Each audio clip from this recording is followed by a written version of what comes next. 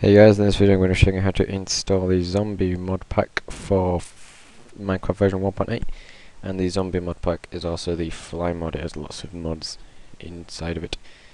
So first thing you'll want to download is the Zombe Mod Pack. The link to that will obviously be in the video description.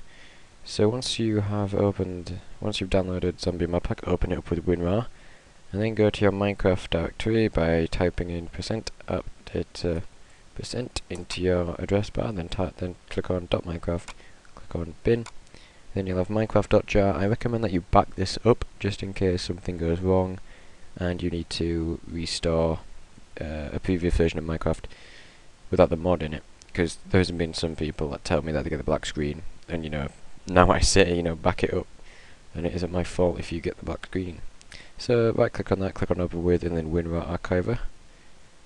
And then in Zombe Mod Pack, you're going to want to click on classes, and then highlight all of these, and drag and drop into Minecraft.jar. Click OK, and then that's done. But if you'll have a folder called meta -inf. Delete that, otherwise you will get the black screen. And now you can exit out of Minecraft.jar,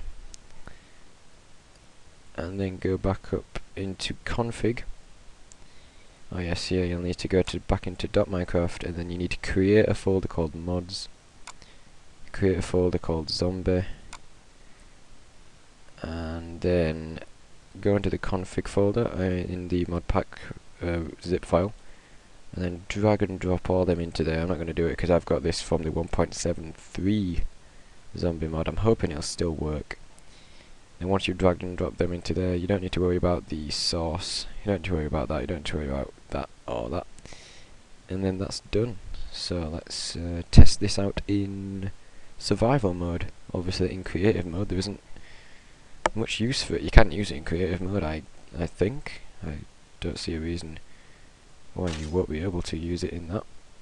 But it's better if we do it in survival, just because you can't normally fly in survival. Right, I am now flying, but I just realised that I forgot to tell you something. So if I just exit out of there. Right. Once you can ignore what I'm doing right now. Go back to your, actually no, don't ignore it. Go back to your Minecraft file, go back into mods, go back into zombie, and open up config.txt. You will have, and then if you scroll down to find the fly mod, the fly mod, here we go. Yours will look like this. Yours will look like the one on the right. Fly mod. Right, what you're going to have to do is just simply delete that. That's all you need to do. You can see mine on the left does not have it. If you delete that, it will mean that the fly mod is enabled, and then if you scroll down you can choose what you want it to do, like F toggles fly mode, E flies up, Q flies down, speed modifier is left shift. Oh, no clip mode, I didn't know I had no clip. And then here you can, this is a bit confusing. I wouldn't recommend doing this unless you understand it properly, but this basically modifies the speed, so it makes you go faster. But let's just do this again just to show you. I did that in my last zombie mod tutorial. I forgot about the config file. It's because you don't have to do it with any other mod, just the zombie pack, because it has a lot of mods in the zombie pack. Oh god, it's kind of annoying.